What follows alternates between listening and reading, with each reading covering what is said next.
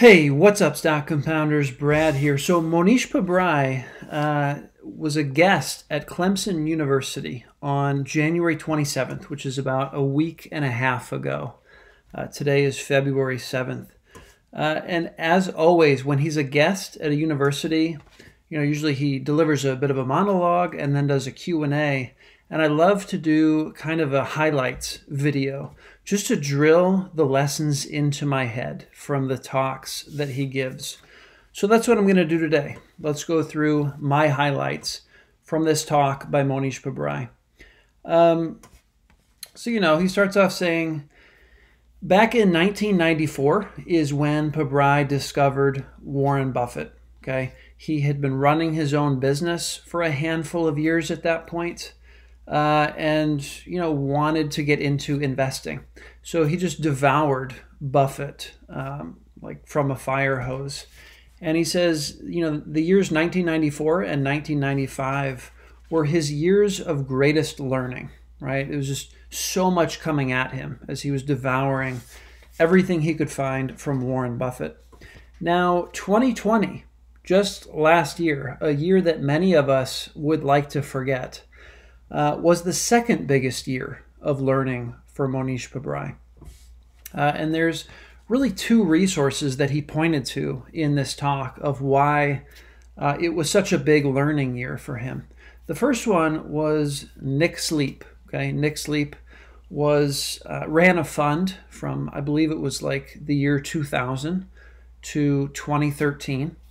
And Pabrai read through Nick Sleep's letters to investors from those years, and just really it caused him to kind of change his whole approach to what he's looking for in his fund in terms of investments, which is a huge change for someone who's been managing money for 25 years to suddenly make a pretty dramatic change.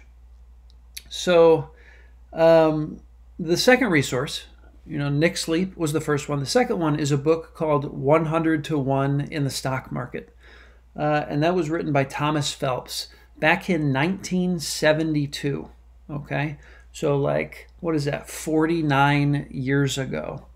And I'm more familiar with the book 100 Baggers, which was written by Chris Meyer. That was kind of the sequel in a sense to that original by Thomas Phelps. But it did inspire me to buy 100 to 1 in the stock market and go deeper into that to try to tease out some lessons. He says, Thomas Phelps really did a good job of explaining a lot of nuances when you're hunting for these 100 baggers. And then he goes into a little bit about what he learned from Nick Sleep. So he gives the example of Walmart. Walmart went public in 1970, okay? So 51 years ago. Only the Walton family has held since that company went public. There aren't any investors who have owned Walmart for 50 years, okay? And Pabrai says there probably aren't any investors who have owned it for 40 years or even 30 years. Maybe some have owned it for 20 years, a couple decades. But it really gets to this point of, the best investors aren't really investors in the traditional sense. They're entrepreneurs who never sold, okay? Very long-term business owners of great businesses. So he asks two questions here, which I think are interesting to think about. The first, if you owned Walmart in 1980, okay, let's say you didn't get in right at 1970 when it went public, but you bought in 1980. What were the set of facts that caused you to sell it, right? So that's an interesting thought exercise. Obviously, every company has ups and downs. Maybe it seemed like it hit intrinsic value in the mind of whoever was holding it, and that was the time to sell it. But it's an interesting thought exercise. And another thing to think about, if you owned Kmart, right? kind of one of Walmart's competitors. What were the set of facts that caused you to keep it, right?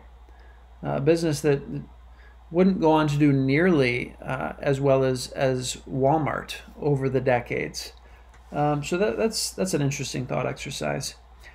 So really, in 2020, Pabrai decided even better than buying $1 for 50 cents or 40 cents or 30 cents is to own great businesses for a long time. Okay, that's his new, modus operandi for Pabrai funds. Like I said, the best investors are entrepreneurs that never sold. If the business is getting better, forget about the valuation. All right. Of course, Pabrai used to try to buy at 50 cents if it was worth $1, sell around 90 cents, maybe wait until it hit $1, maybe until it was a little bit over $1. But if it's a great business with a great management team that's, skilled at capital allocation, leave it alone.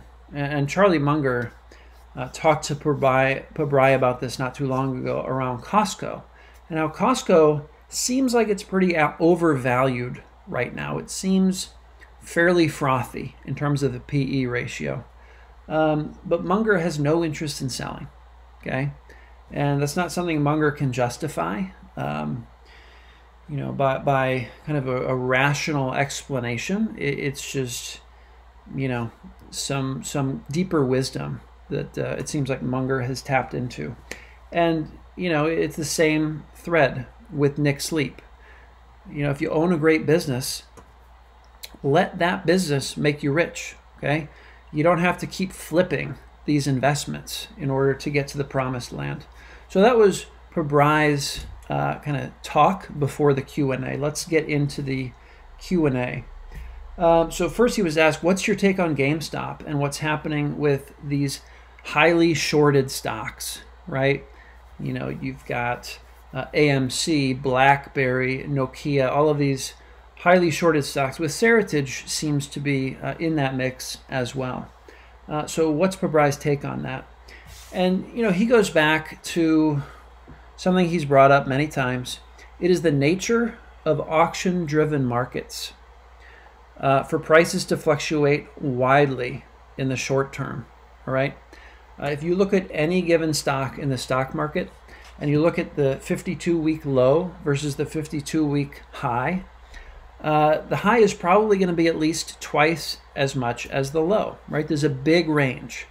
But business value does not fluctuate this much, right?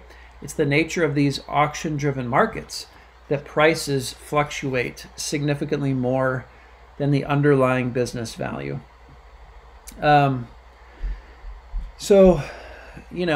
That's kind of the explanation he gave of what's happening with GameStop. It's kind of an extreme example of this. Obviously, there's some mechanics with the short squeeze. He does talk about shorting. He says it's a very dumb activity to short stocks, okay? And those of you who have followed Pabrai for a while, he gave a talk a couple of years ago called The 10 Commandments of Investment Management. And one of those commandments was, thou shalt not short. And the reason is the best you can do when you're shorting a stock, right? If you're straight up shorting a stock, is a double. If the stock goes to zero, you double your money, okay? That's the best you can do. The worst you can do, if you get into a short squeeze, like what's happened with GameStop, is it can go, I think GameStop was like $5 a couple months ago. And I think it broke through $400 a share.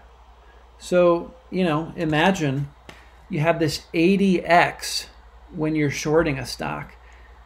You're going to be bankrupt, most likely. You're going to lose all of your money. So, in order to win this game, this game of long-term compounding, this game of investing, we have to stay in the game. If we get knocked out, there's no way to win. And so if we make bets like shorting stocks where we have this asymmetric downside versus upside, we're not going to stay in the game very long. So Pabrai will never short a stock. He will take that to his grave.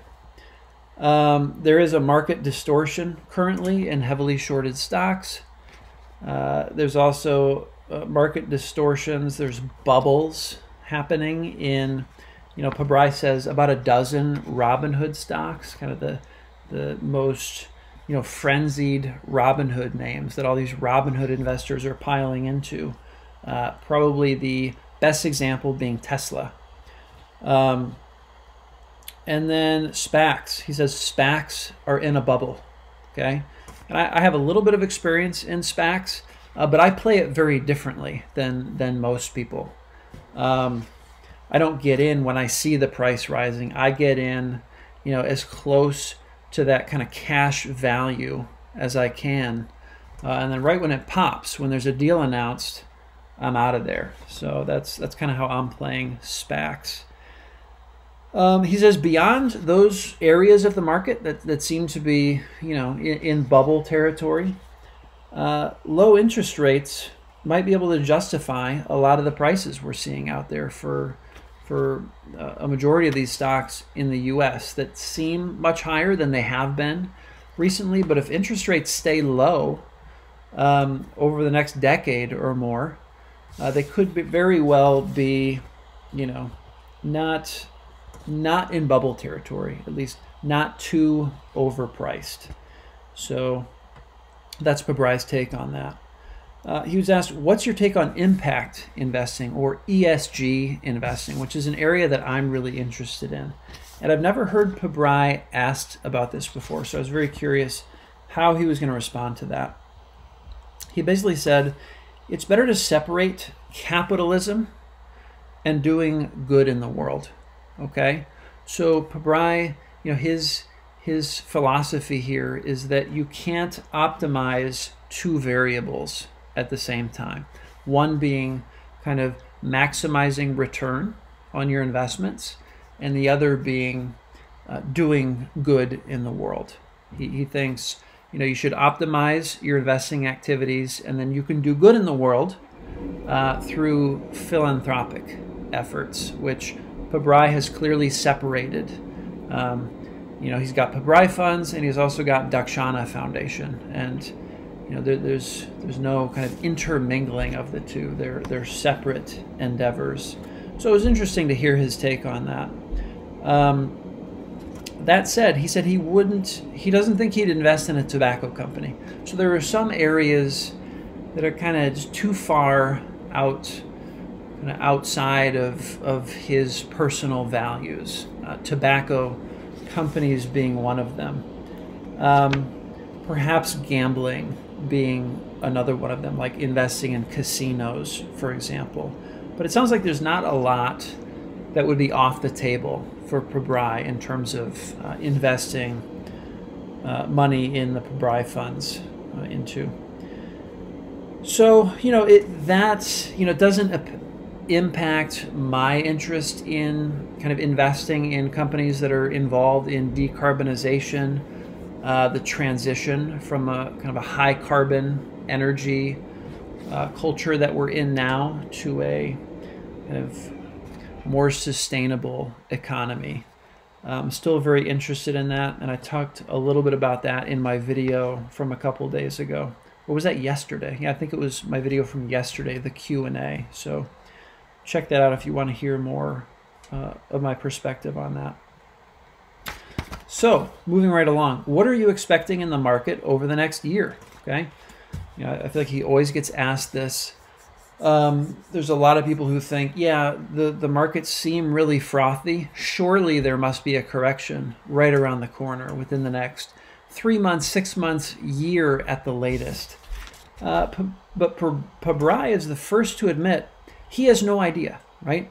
And he doesn't try to predict the unpredictable. He thinks that's a waste of time. It's not a productive activity for him as an investor. So he says he's never paid attention to what might happen with the market. He says micro will trump macro. So focus on individual businesses, businesses that you can understand, and forget about trying to make predictions in the macro environment. It's too hard. He doesn't have any superior ability to time what's going to happen in the greater market. So he focuses on the businesses that he's interested in. Do I understand them? How will they perform long term? Okay, a very business level focus, which I think is great advice. He talks about an investment he made in Turkey. In July 2019, the general macro scene in Turkey was that foreign investors were exiting en masse, okay? There were currency concerns, political leadership concerns. There was a lot of uncertainty about how things were going to play out in Turkey. And so there were a lot of foreign investors who were getting out of there. And of course, as a value investor, those can create some of the most compelling investment opportunities, right? It's that contrarianism that's kind of built in to us value investors. So he found this warehousing REIT. He could buy the entire company for $40 million, okay? And based on how much square footage of warehouse that company owned, you're essentially buying warehousing space at around $3 per square foot, right? That's the equity piece. Now the debt on that real estate was about $17 per square foot, okay? So much higher debt than equity. The liquidation value of those assets, of those warehouses, was around $50 per square foot, okay? So you got $3 in equity, $17 in debt, $50 in liquidation value. If you had to just, fire sale those assets, $50 a square foot. So for every $3 you're putting in, you get $33, all right?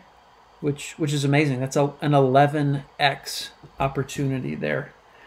There's a father-son team. So that wasn't even the most compelling piece of this investment for Pabrai.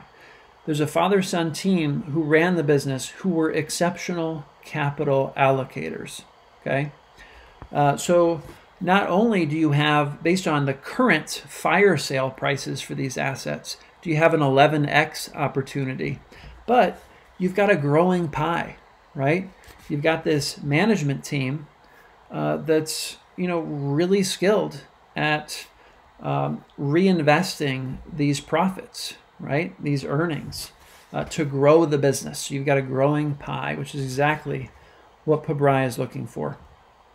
And the currency thesis that a lot of these investors had in Turkey did kind of play out. The Turkish lira collapsed by 40% from July of 2019 to today, like a year and a half. The Turkish lira collapsed by 40%, okay? The currency of Turkey lost 40% of its value. To Pabrai, it didn't matter if the currency being used was seashells. I love that quote. That was fantastic. In dollar terms, he's up 6 to 7 times since the summer of 2019. So that's incredible. A year and a half, he's up 6 to 7x on this investment in Turkey. Wow. I hope he's able to find a lot more of those in countries that I can invest in. I haven't figured out how to invest in Turkey as a U.S. resident. So if you guys have any tips, hit me up on that. So the big question, how well does the management team run this business? That's really all that matters, okay? Forget the macro.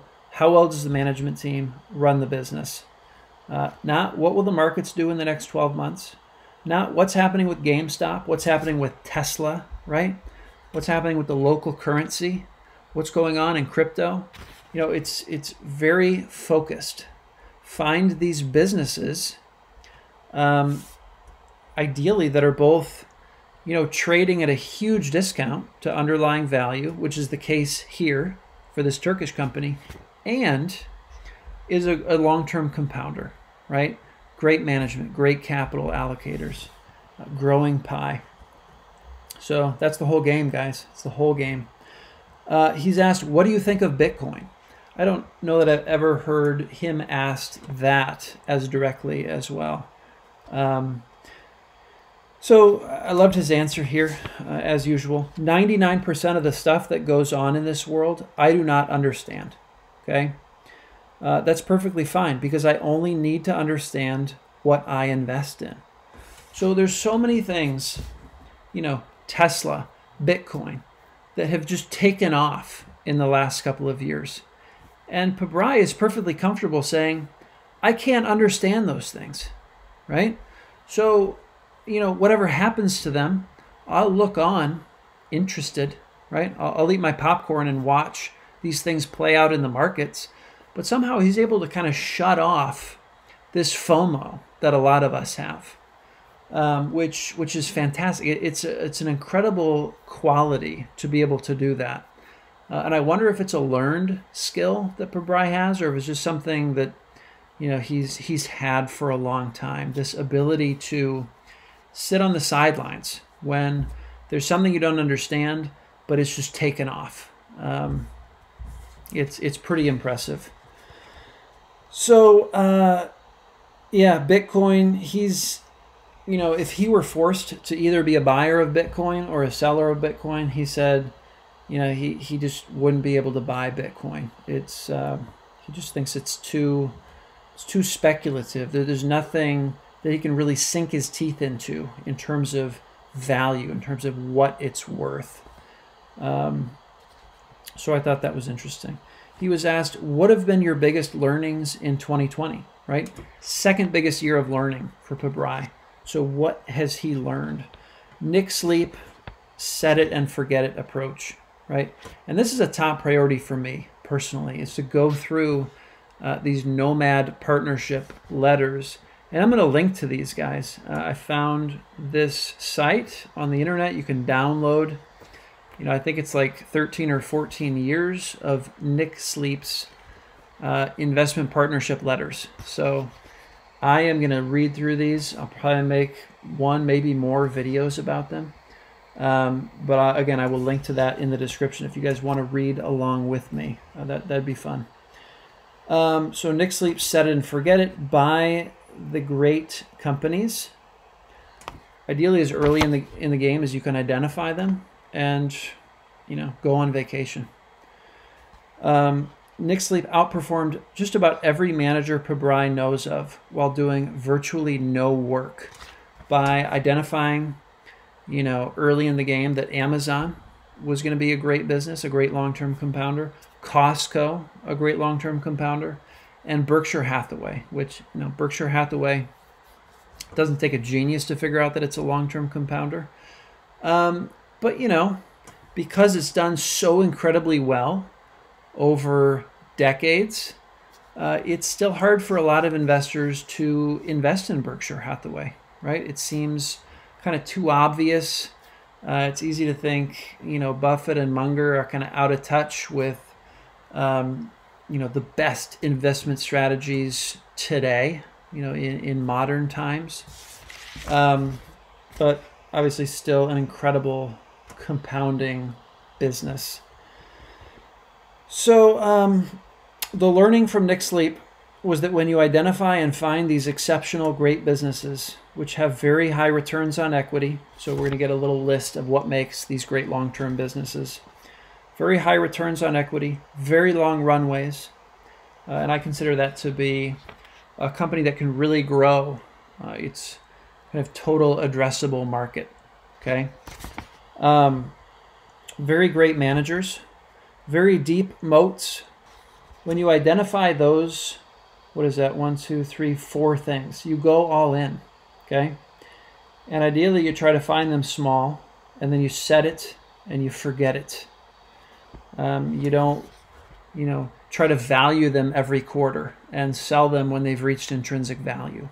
You understand what you have and you let it do its thing. You step back, right? You become an entrepreneur who never sells. So that's the big lesson for Pabrai in 2020. And I guess these are similar threads to what Phelps talks about in his book 100 to 1 in the stock market, which is another book I'm going to be taking a deep dive into. But I'm going to read Nick Sleep's partnership letters first. And again, it's not necessary to do a precise calculation of intrinsic value. That's really the buying a dollar bill for 50 cents approach. It's not the long-term compounder approach. I mean, obviously you have to have some idea about what the value is today, but certainly doesn't require a spreadsheet to come up with that. And then he was asked, well, now that you've changed your approach, right, and you're, just finding a couple of these great long-term compounders, what are you going to do with your time? And of course, Pabrai, is in the very early stages of kind of changing course of this aircraft carrier, right? This massive entity that is Pabrai funds. Some of these 50-cent dollars still have to play out. So it's going to take a couple of years to really transition Pabrai funds from buying 50-cent dollar bills to owning, a portfolio of these great long-term compounders. But that gets me really excited, guys. And you know why? Because I am a shameless cloner, and I will be watching what Pabrai does over the next couple of years. And, I'm anticipating he's going to be finding some really interesting long-term compounders. So this is a very exciting time to be watching what Pabrai is doing, to be looking at his 13Fs, to be looking at Ticker Terminal, where it shows, his international investments. Recently, one of which was Shinnikin. I did a video on that, I think a week or two ago. So that's it, guys. Awesome stuff again from Mohnish Pabrai. And let me know what your big takeaways were from this awesome talk that Pabrai did at Clemson University, his alma mater. I think it's the first time maybe he's ever done a talk at Clemson. So that was kind of cool. Anyway, guys, let me know what your biggest takeaways are. Read these Nomad Investment Partnership letters, and let's really share kind of our insights about them as we go along here. All right, with that, I will see you all in the next video. Take care.